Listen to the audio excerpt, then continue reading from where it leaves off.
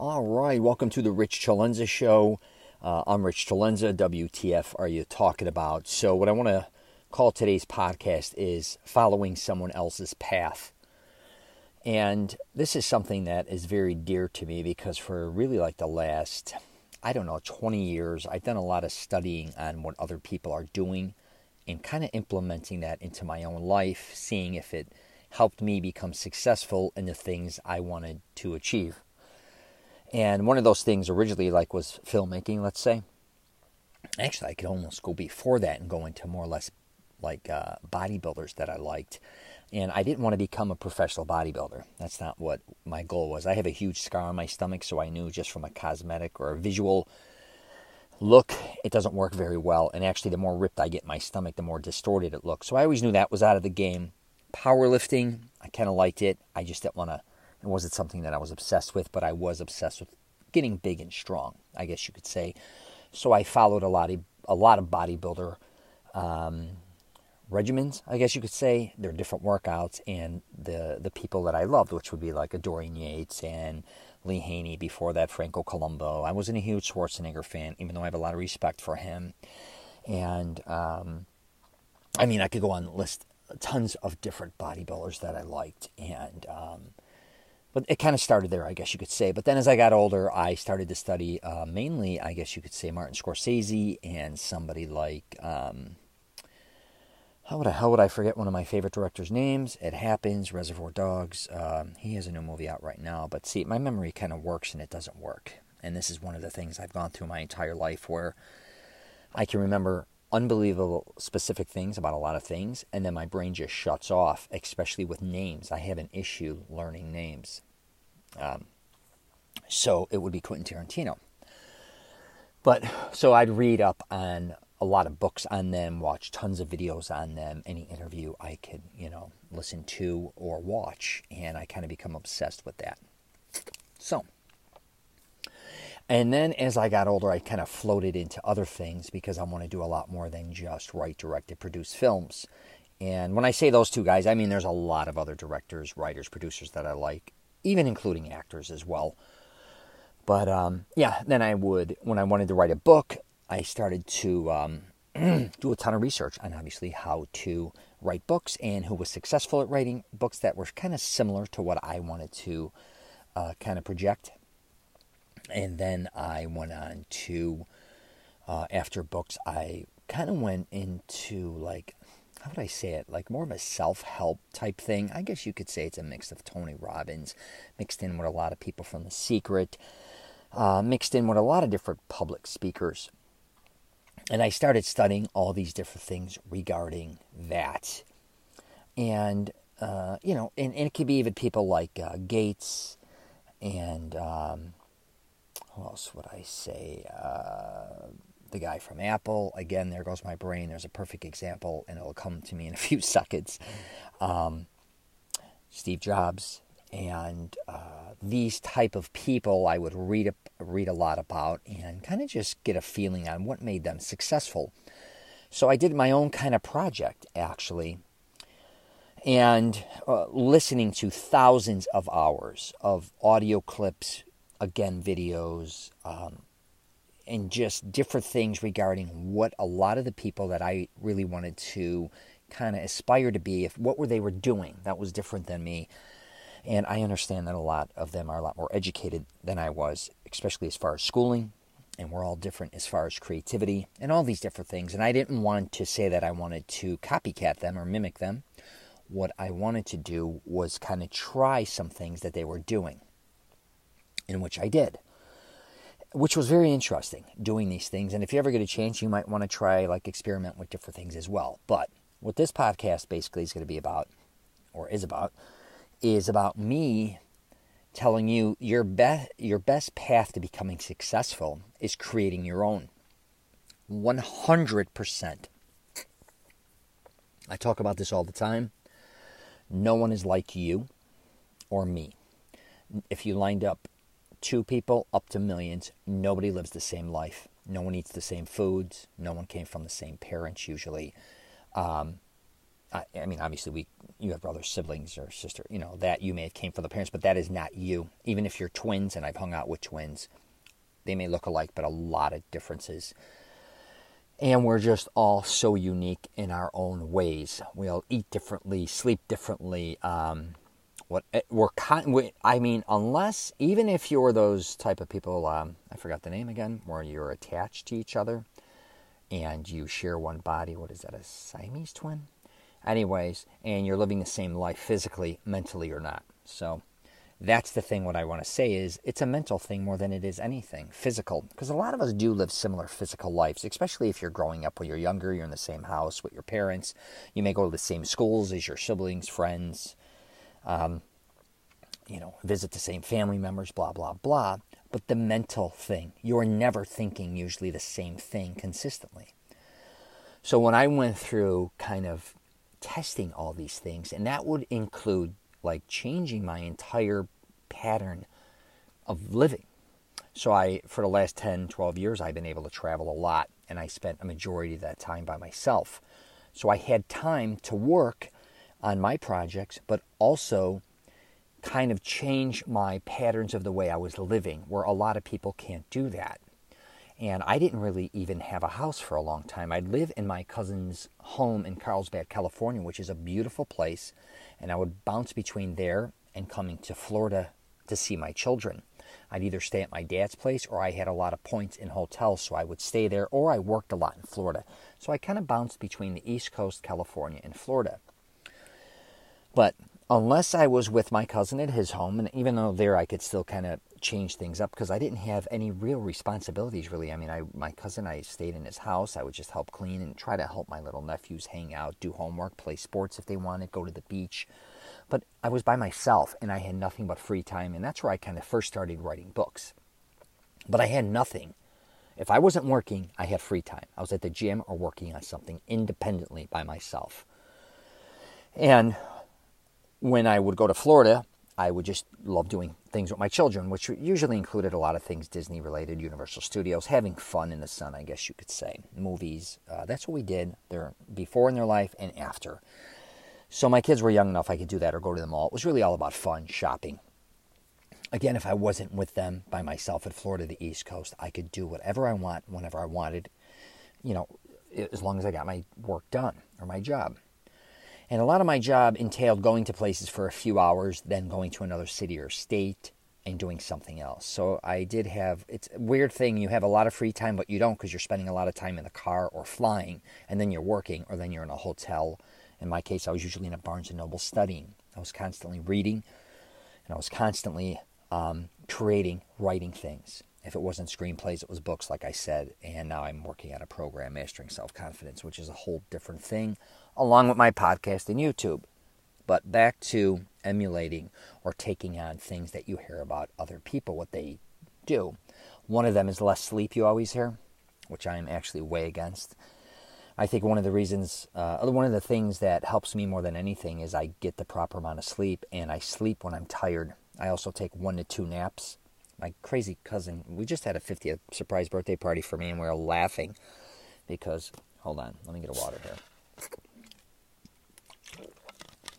My cousin screamed in front of the whole family, Richie's all about, I can't remember it all. He said it was like fitness, good Italian food, and finding a place to take a nap. And it really kind of was funny, but there was a truth to that.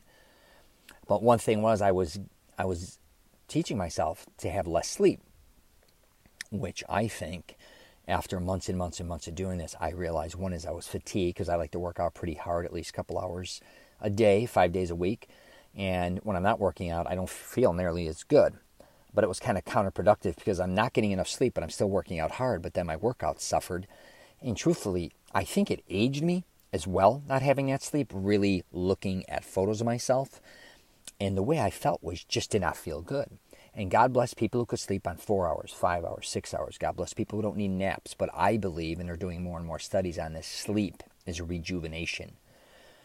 And when my father owned a nightclub and stuff, we used to look at people that partied all night long, that used to just party for years. And my father used to go, man, they need sleep.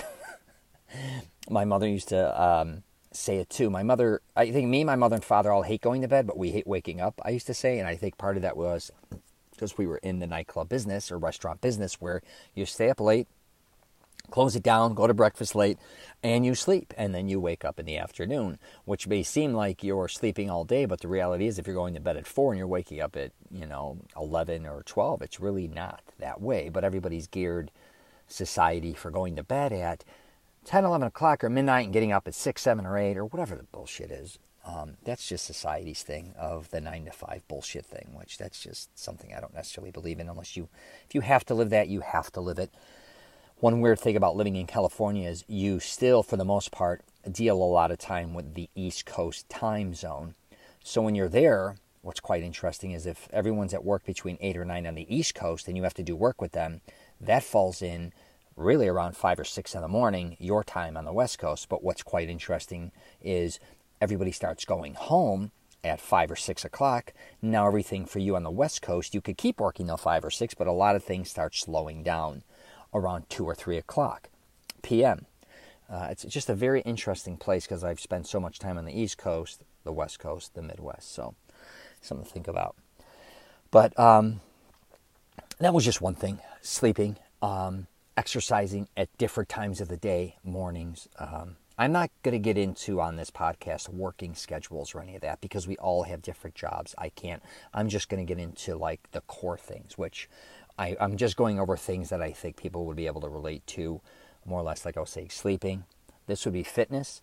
So one of the things I realize is when I took on like maybe working out in the mornings, getting it out of the way and then starting work. So I just tried that for months. You know how they say it takes 22 days or 28 days or 30 days to fall into a routine where your brain and your body, which I call bullshit, I could fall into a routine in a day. I have that mindset. Like I could sleep late, but I had the mindset to say, okay, now for the next whatever, I have to get up at 7 in the morning. No problem. I do have a problem getting up at like 5 or 6 in the morning. That aggravates me. But I can usually fall into any schedule. If I got to work nights or work late till 1 or 2 in the morning, no problem. I could even work till 4. I don't like graveyards. Or I can work from 9 to 5. I can work from, 12 to 8, whatever the case may be. I don't believe all these things that your brain has to fall into. When you set it in your mind, you need to do something and you want to do it, you're done. You can do it. Because I could assure you, if you said you went to go live the life you wanted to live as a billionaire and said, hey, this is how you're going to live right now, I could assure you'd fall into it very quickly. You wouldn't need 30 days to say, hey, I need to live this lifestyle or go do this or that. I just don't believe it. But in the case of that, I'm kind of explaining that. Now, dieting, I'm going to jump into that as well regarding following what other people were doing. One thing, everybody always saying, you should eat this in the morning, this in the afternoon, lighten up, maybe salad at night if you want to lose weight, or you should eat a bigger meal first, lighten up on the second, lighten up on the third, or have something small like the European in the morning, lunch is your big meal, dinner is your light one. I mean, I could go through all these. How many calories you're supposed to be taking, not having coffee at night, only in the morning, not drinking certain juices, don't drink milk at night, or don't, whatever, you go through all these, what type of juices work better for rejuvenation, all these different types of things. And what types of foods, right? So I was experimenting, trying different foods, because for the most part, I only like Italian food. But I said, you know what? I'm going to try just juicing, hypothetically, which I found quite miserable. And I love juices and smoothies. But for that to be my only form of nutrition aggravated me immediately. I could do it, though. You're doing it day after day, and you're like, oh, okay, this is very interesting. And what you start to realize is, and that's what a lot of this podcast is, what everyone is telling you may work for them. It also may not be working for them. But they don't want to tell you that a lot of times because a lot of the shit they're talking, it becomes a part of their identity or their marketing. But you have to figure out that you need specifically to find what works best for you. But most people aren't doing that. You're kind of looking at everybody else to kind of give you that answer. So you're looking at, oh man, if I do Arnold's workout, in the 70s he did it, or if right now I'm going to do, this person's workout, because now it's 2019 and I take these supplements, that's going to work out perfect for me. Or if I diet this way, I don't care if it's the South Beach diet, because there's always something, One minute it's, Atkins diet's the biggest thing, and then the next thing they're saying it's horrible for you. Then other people are like, no, it's still good. Or this type of diet, that, all these things, right? A lot of that you got to realize is bullshit, because your body is different than everybody else's to a certain degree. Yours may accept certain things, it may not. Your lifestyle may accept that, it may not. So what you really need to figure out, just across the board, and this includes work as well, your job, what really works for you.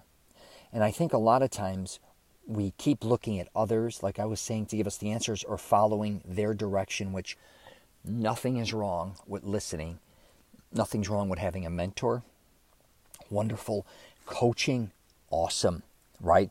But a lot of what they're telling you worked for them, but it may have only worked at certain times in their life. And again, they have a different lifestyle than you do, most likely.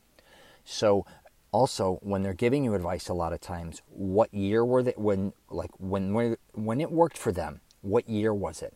Because if you look at life a lot of times, if we went back 4 years, how different it is than now. Even from a social media standpoint, marketing, everything, YouTube, Facebook, go back 4 more, go 10 years. A lot of people giving you advice, and I'm not saying it's bad advice, it's outdated. And you got to realize that. And I think a lot of times, you listen to Buffett, who's still a genius, right? But a lot of what he did, if you look at what he was doing, was such a different time and place. For you to say, I'm going to kind of do what he did at that point in his life, or start off there, that's kind of ridiculous. You have to be a person of the times, right? You have to learn that. And now if you look at a lot of mentors or coaching and stuff, even online, it's kind of cluttered, but they're flying in and out. I believe because things are changing so rapidly that they can't even adapt. And I see that with a lot of people in the entertainment business. I see that with politicians, and a lot of people that when they're talking, they sound stupid, or their beliefs or what they're even teaching doesn't really make sense because somebody else is teaching something much more advanced, or it's not about the now, it's really about the future. So you really have to understand that.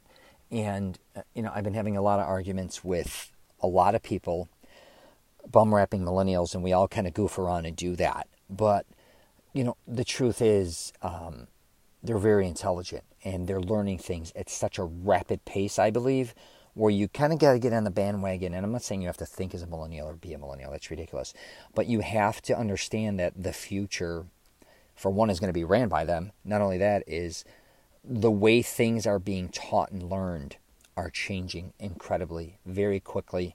And for you, I think, to succeed or keep succeeding. Now, if you're already loaded and you got tons of money, I don't mean that, but if you're somebody who's kind of struggling or wants to figure out how to succeed in whatever you're trying to do, you really got to look at things much differently than the decades before. Because I do also think when you did follow a certain pattern years ago, and I still think this, if you want to be a lawyer, obviously it's set in stone that you could go to college for 4 years, then you go to law school for a few years, you pass the bar, maybe work for a firm for a while, progress, become a partner, or own your own, whatever.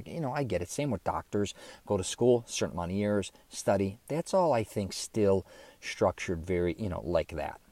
Great. But I think a lot of us have to realize if you're not going to follow a certain type of structure, you got to figure out your own structure and figure out how it's going to work for you, especially regarding where you live, the resources you have, and all these different types of things. You have to think differently, and you have to figure out what is going to work for you and be truthful with yourself. I don't think people do that, and they're also not honest with what's going to make them happy. A lot of us, and I talk about this, have been programmed that our parents, others, family members, friends, or whatever, have programmed that to make us think we're only good at certain things, or we're only going to be good at certain things, when the truth is you need to go experiment. The more you experiment, and this goes for any age, people are like, I hear this shit all the time, I'm not a young kid anymore. I don't have time for that shit. Or I don't have time to go back to school. I don't have time to, read. Or I'm calling bullshit, because again, when you find something you like to do, you're going to do it. Right? If guys like to watch football, I'm just using, I find it quite interesting. They have all day Saturday to watch college, pro, all day Sunday, catch maybe a Monday night game, Thursday night game. I'm just using this for an example, but they can't read a book or watch videos or maybe consider taking on a different business or take a different route or experiment with something different. They could write a book. They could, whatever the hell they want to do, you're going to find time to do it, because I think a lot of our days are filled with a lot of fluff bullshit. We're kind of just wasting the days away or wasting the time away. And I can say at times I do that as well. But here's the difference, I think, with me and everyone else. I enjoy it. I have gotten to the point where I do, for the most part, what I enjoy the most. I stopped doing what I didn't want to do anymore.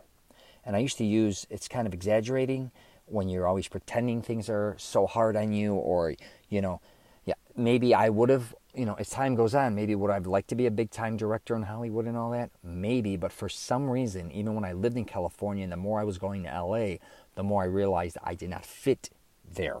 That doesn't mean I wouldn't maybe one day still want to make a film or two, but I realized there was a reason maybe I wasn't meant to go do that. And I didn't want to lie to myself, because I'm going on 50 years old. Even when I was younger, I wanted to make movies. I went to Florida instead of California. Why did I do that? I don't know. Maybe, I don't know, was I afraid? But something else led me to where I wanted to go. And I'm pretty honest with myself, and after years of studying myself and becoming self-aware, and that's what I think people kind of ignore the most, is their self-awareness, or never questioning themselves every day. Why do they keep doing what they're doing? Is it helping them or hurting them? And whatever they're doing, are they afraid to do something different? Because I think a lot of times it changes their identity. They also think it may be a lot of work. They also, I think, are afraid of failing. I'm the person who actually, I know this sounds crazy, I have no problem failing, I realized. And I think I was obsessed with hating to lose my whole life, and I realized almost everyone loses, and the more a lot of times you lose, the stronger you get.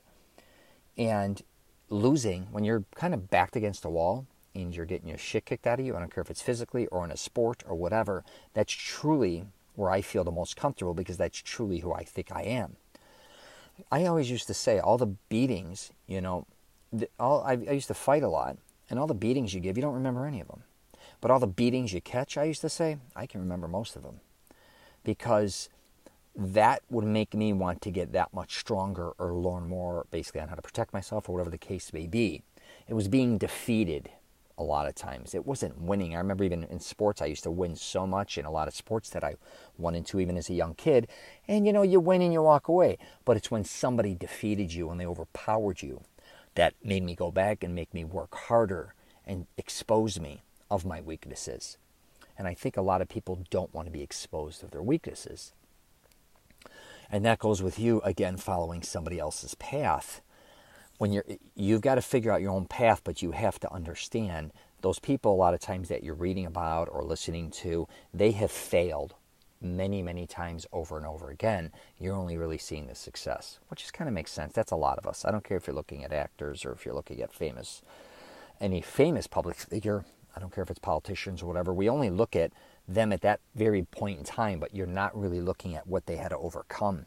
And that's what you really got to learn to master, is, really overcoming a lot of fears that you have of taking risks and just figuring out, again, your own path.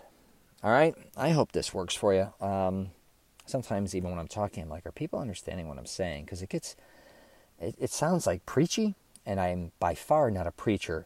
But I do want to express myself because I want to help people. And by being alone, and I just saw something by a Navy SEAL, and he said the top 5 things. What did he say? Goggins, I forgot his name. He's an unbelievable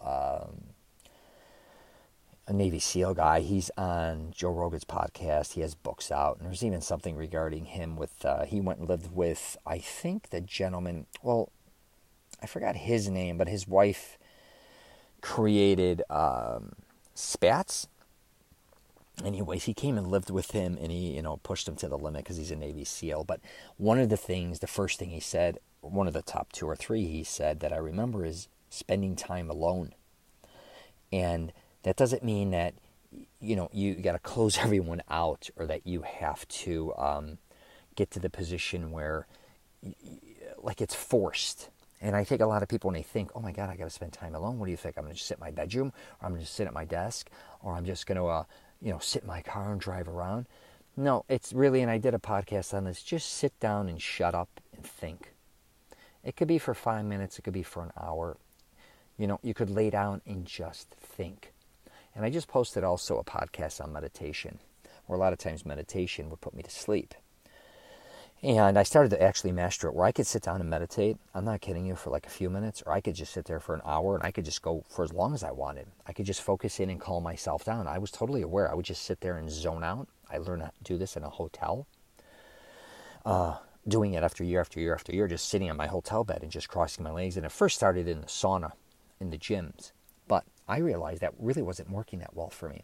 I mean, it brought a calmness to me. But I realized in my brain what worked well for me was sitting there and thinking about things that I wanted to do in a relaxed environment, things that I'm looking forward to doing. But the thing was, I didn't bring the anxiety.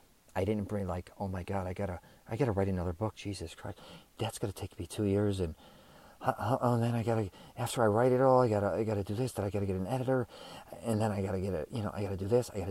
That's what I think a lot of the times happens with us as humans. We take something we like, and we destroy it mentally. Right? We'll say, like, if you want a certain type of car, I don't care if it's a vintage car, an expensive car, whatever. You're like, oh my God, I would love to get that car. Can you imagine? I'd love to sit in it, drive around in it. As long as now remember, this is as long as it's in your pay structure. But before you know it, you flip it and go, oh my God, that's just another. Then I got, if it breaks down, and then what? And then the insurance, and then before you know it, you're miserable regarding something that you really would like to probably have. But you're going to spin it because you know it's something you want. You'll almost spin it into something negative because it's either something you don't want to achieve. Don't do that to yourself, is basically what I'm saying. Sit down, calm down, and say, you know what? I do want this car. Maybe I can't afford it right now, or maybe I can. But you know what? I'm going to really figure this out. I'm going to take time. I'm not going to just rush out to the dealership and buy it or go online. Let me think about it. I'm going to cruise around with it. I'm going to go take it for a spin. I'm going to figure out if I could get creative with the financing. I'm going to figure out how much the insurance is before I go look at it.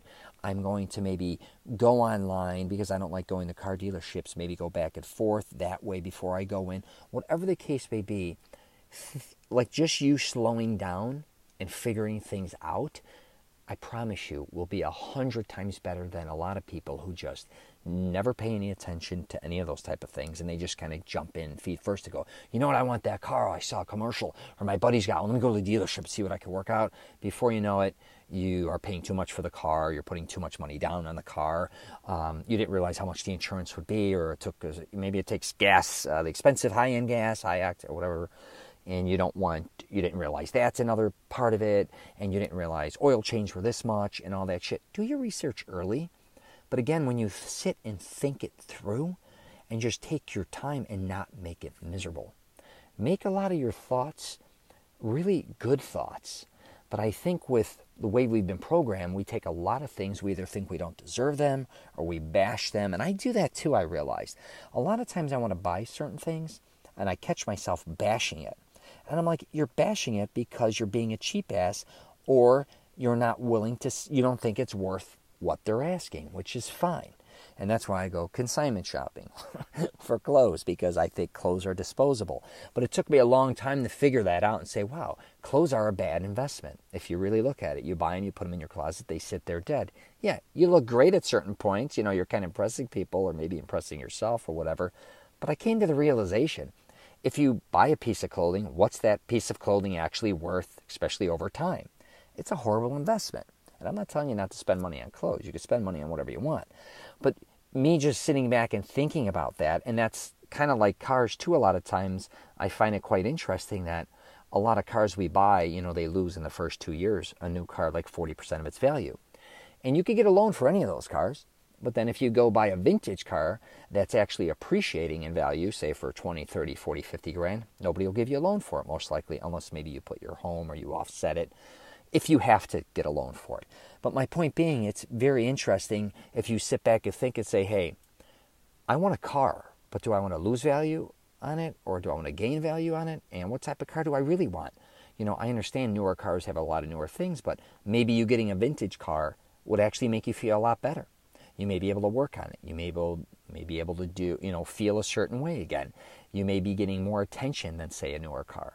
Whatever the case may be, I'm just trying to give you examples just to sit down, have great thoughts, figure your path, and start just going on it. Take your path and go on it, my friend. Don't live in anybody else's shadow, and don't worry about what everybody else is always saying, what you should or shouldn't do. So I'm going to wrap it up there. I got a YouTube channel. I've been putting actually up lately a lot of different things regarding fitness. I've been traveling again all over North America, so I've been visiting different gyms. I wanted to get up all the different style gyms because I love gyms, and I think a lot of gyms people don't really realize they're there to help them. I've been doing LA Fitness, 24-Hour Fitness, Good Life Fitness, Crunch, Lifetime Fitness. So that's been really cool. And what else? I'm on LinkedIn, Twitter, Facebook, and Instagram. And please leave a comment anywhere. I love your feedback. I have a Mastering Self-Confidence program where I really try to help men find the woman or women of their dreams, even if they've been through a bad breakup or divorce. And you can find that on MasteringSelfConfidence.com, or you can find any of my stuff on RichCELENZA.com. So I'm going to wrap it up there. Take care, and again, create your own path, right? You only really got one of these lives. You might as well go on the path that you want to go on, all right? All right, take care.